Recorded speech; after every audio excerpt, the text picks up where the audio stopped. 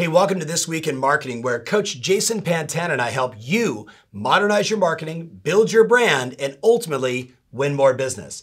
This week, Jason's going to take you step by step through how to create Instagram Reel ads and tell you how to get more exposure organically with those Instagram Reels.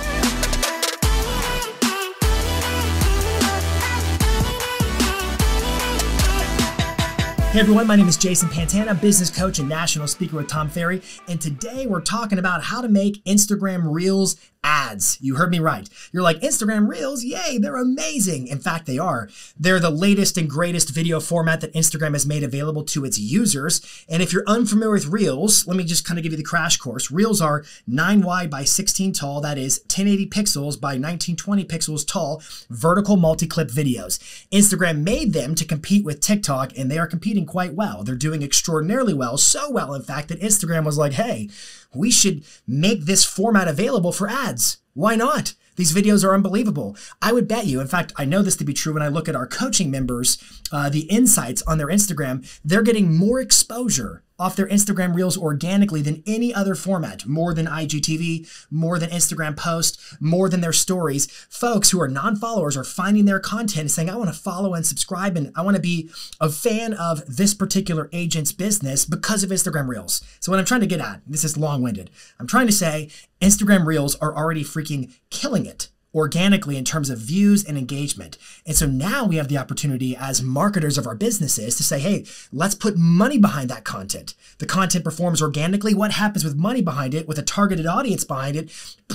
It performs even better. So today's video is a step-by-step, A to Z, end-to-end guide on how to create Instagram Reels ads. Let's dive in. Now, before we dive into the step-by-step training on how to create the Instagram Reels ads, first let's talk about where they might show up just so you can understand kind of the end result we're playing for. So currently, if you upload an Instagram Reel, that Reel may show up in 3 different Instagram feeds because guess what? Instagram has a lot of different feeds. They have their home feed, which is that main feed of all the people you follow and stuff like that. They have the stories feed across the top. They have the Explore feed where you can discover new content. And now they have the Reels feed. Well, an Instagram Reel organically can show up in the Reels feed, of course, which is a space dedicated to Instagram Reels. It's mostly about discovery. In your Reels feed as a user, you might see Reels from people you follow, but you're going to see a lot of Reels from people you don't follow based loosely or very closely on your interests. Now in the Explore feed, again, you might see content from folks you follow, but you're going to also see a lot of content from folks you don't follow because Instagram's trying to show you things that it thinks you might be interested in. And in the home feed, you're going to see mostly the stuff that you follow. So there are 3 spots, 3 feeds where you can see an Instagram Reel now. It's the Reels feed, the Explore feed, and the home feed, but not the stories feed. That's true organically, and it's going to be the case with your Reels only ad also. All right, now step 1, when you run these Instagram Reels ads, it's actually done through the Facebook Ads Manager. So you have to connect your Facebook Ads account and your Instagram account. There are really 3 ways to go about doing this. And there's a good chance it's already connected. So the first way is in the mobile app with Instagram. You can go into your settings from your profile and you can make sure that through the ad center, things are connected. Now, I should have already said this. Your Instagram account needs to be either a creator profile or a business profile to even have advertising opportunities. So it can't be a personal profile. So go to your settings in the app and you can actually link it up through the ad center inside the mobile app for Instagram. Option 2 is to do it from your Facebook business page. So on your Facebook business page, you'll click on page settings, you'll scroll down, you'll click Instagram accounts, and you'll be able to link up your Instagram account with your Facebook page. That's an option. And then the last option is, and this is probably the most technical, but the best option is to do it through the Facebook Business Manager. Now, that's a whole training unto itself, the Facebook Business Manager, which we will not get into today. But for anybody who is more advanced and maybe has a whole team working on their ads, you would go into your Facebook Business Manager, you would click on Business Settings, you would scroll down to the Instagram account section and make sure it's linked up. And then also make sure that you're going to give the permission, the appropriate levels of permission to any of your users or partners in your business settings. So again, 3 ways.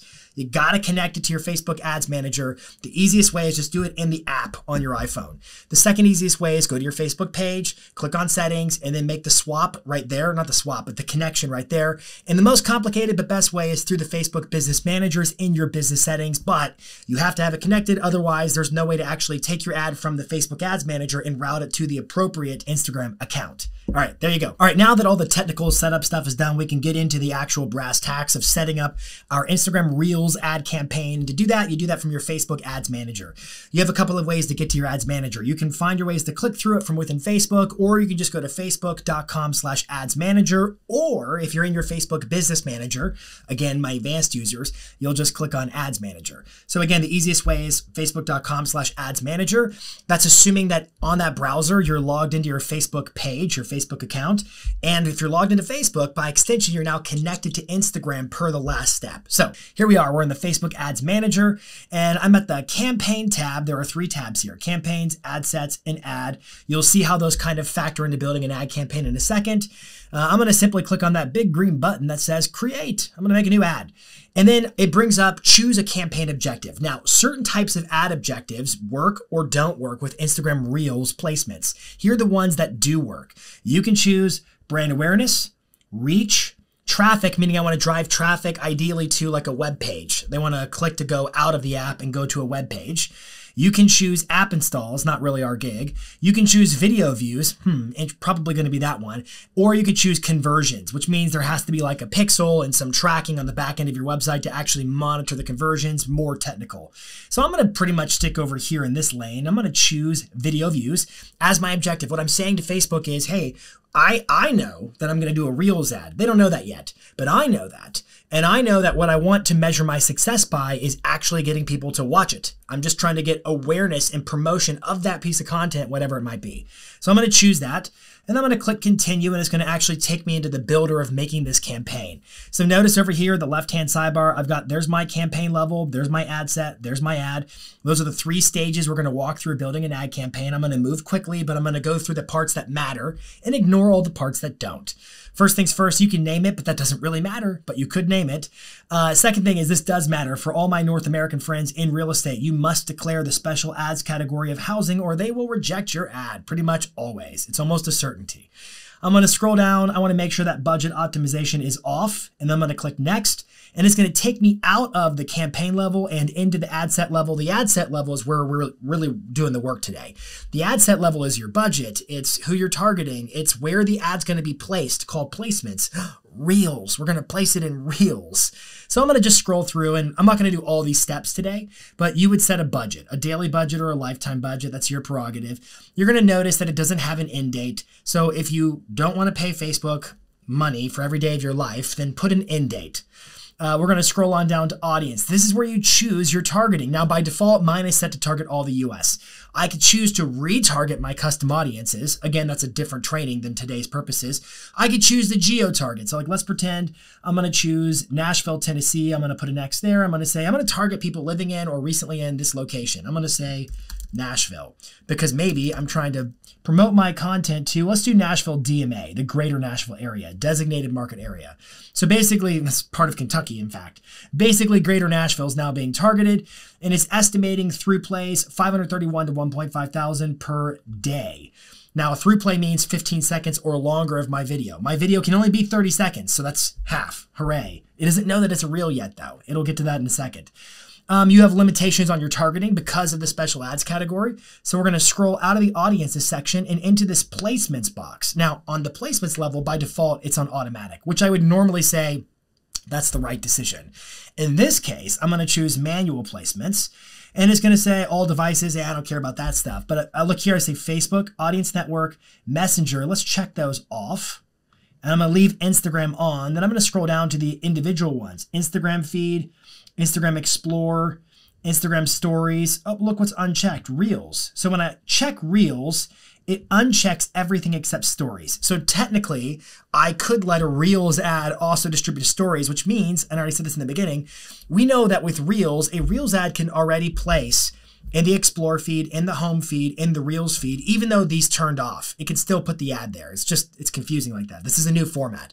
But I can turn on the Stories feed too, and I can hit all 4 feeds with this piece of content now inside of Instagram. Now, to keep things clean and simple, I'm going to just do the Reels ad placement, but you'll notice if I put it back on automatic, I just want to show you this real quick. I'm going to go back up to automatic. And then if I click manual, it will reset itself with everything checked. I want you to notice that it does not start with Reels being checked by default. Where is it? There it is. Reels is unchecked by default. So if I check it, everything else turns off except for Stories. So that's how we do a Reels placement, meaning the place I want my ad to show is in Reels. We're going to scroll on down, and then we get to optimization and delivery. This is a little hack. It's set for through plays. Sometimes certain campaign objectives allow you to change when you get billed. So for example, if I click show more options, it says when I get charged per an impression, meaning every time somebody sees my video, regardless of if they watched it for longer than a millisecond, basically, I'm going to start paying Facebook, Instagram money for that ad campaign. I'm going to click edit. Again, not every campaign objective allows this, but video views does, which is partially why I chose it. I'm going to switch it to a through play, which means they have to watch at least 15 seconds of it. So it's like, hey, Facebook, hey, Instagram, put your money where your mouth is. I'm going to click next, and we're going to go into the ad creative level, and we've already got some errors here because we haven't filled it out yet. So you can name it. We're going to confirm the identity of the Facebook page, the Instagram account. The Facebook page doesn't matter. This is because we already turned off everything but Instagram, but hey, whatever, it's still there. Ad setup. I can create an ad or I can choose to use an existing post, which is what I'm going to do here today. I'm going to choose select post. And when I do, I've got Facebook and Instagram across the top. Now, Instagram is, you would actually think, oh, I'm going to go grab my Instagram Reel video, but unfortunately those don't port over. So I'm going to choose Facebook because I always redistribute my content. When I post a reel on Instagram, I also post it to my Facebook page. And look, there one is that I just did here recently. So I'm going to choose that video right there, and I'm going to click continue. Now, I might have an issue with that video. We're going to see what it is. The video length is not valid. Okay, because that video is 60 seconds, so I'm going to go back and change it.